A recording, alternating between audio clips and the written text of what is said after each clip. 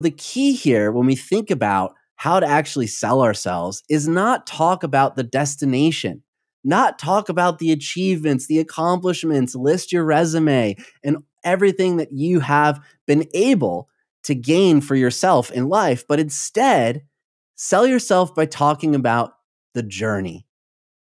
What did you do along the way? What were the doubts you had? What dragons did you slay to get there?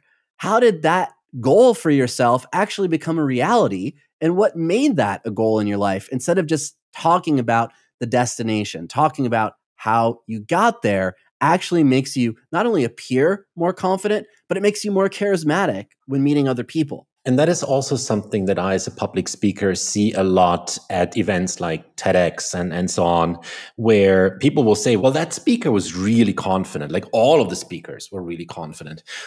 And that is true. They're definitely, I mean, it definitely takes some confidence to be able to stand in front of a couple of thousand people and give your talk. But the reason these people are perceived rightfully as confident is that as a good speaker, you don't talk about the accomplishments. You don't talk about, I did this, I did this, I did this, I did this. You structure your talk by saying, this was my dream. This is what I struggled with. These were the obstacles. Here's where I thought I would never be able to get there. And here's what I worked on. And here was the support that I got. Here's my journey. And ta-da, here's the destination. Here's the outcome. And then people clap and they hear the outcome, but they remember the story. They remember how someone went through struggles and overcame them, how someone had to grow and learned where and how to do it. And then they walk away from the talk and they say, wow, that speaker was really confident. And that speaker most of the time spoke about struggles and ideas and dreams and broken hearts. Michael, here's one that you will remember very well. And it's dear to our heart because her research in vulnerability has impacted our show. And we talk a lot about that research and data. But Brené Brown got her start. She did a TED Talk on her research in vulnerability. And unfortunately, for her, she had to be vulnerable in her talk about her research in vulnerability. And when she delivered that TED Talk, when it came out, it was very popular, but she was unbelievably shaken up over being vulnerable on that stage and sharing her work. And she was talking about the journey that she took in order to do all of that research. She was so terrified and so nervous about how it would be received that she tried to get TEDx to take down that talk. And it blew up because so many people were able to relate to her journey about vulnerability and how uncomfortable she was about vulnerability. And that propelled her into stardom. I mean, that's how she got her break, how her research became so popular. And Brené now is part of that Oprah circle. And also watching that talk, you'll see Brené shows enthusiasm about her research. Yeah. She shows optimism about what's possible. She's definitely present when she's up there on stage, and she adds that confidence piece by talking about the journey as well as the destination. And that just makes that lady incredibly charismatic up there on that talk that she hoped only 300 people would ever see. Yeah.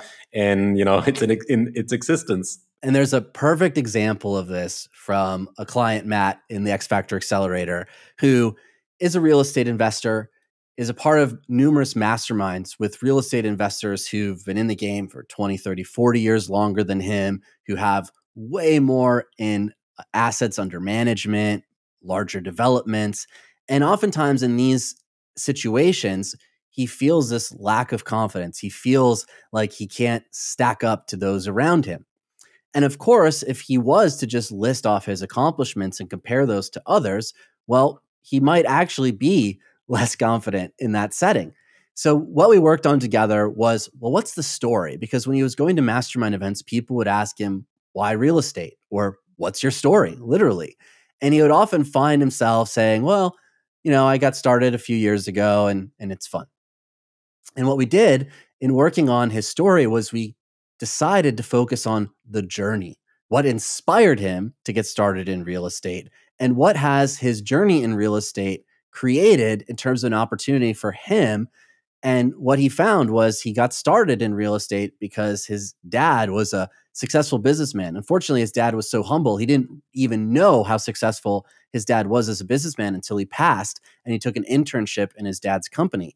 And then he realized everything that his dad had built.